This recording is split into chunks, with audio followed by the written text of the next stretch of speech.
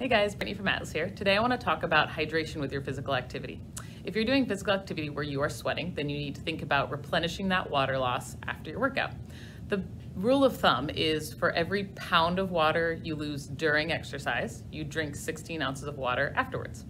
So if you're not eating anything during your activity, which unless you're doing really long endurance, you shouldn't be, you can weigh yourself before and afterwards, and then for every pound, 16 ounces of water. It's your go-to.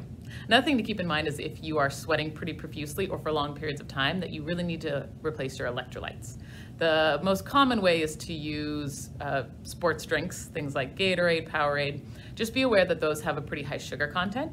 And so if you're trying to work out for weight loss, or if you have sugar regulation issues like diabetes, that you need to be aware of the sugar in there. There's lots of non-sugar tablets, powders, drinks you can get. You just have to make sure you read the label.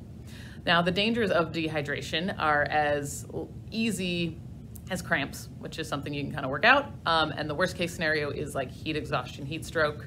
But in the middle, you can also just get fatigued really easily when you're dehydrated and get lightheaded, get a little dizzy, have a hard time recovering from activity. So make sure to check on your water levels and get some electrolytes if you need it. All right, I'll see you next time.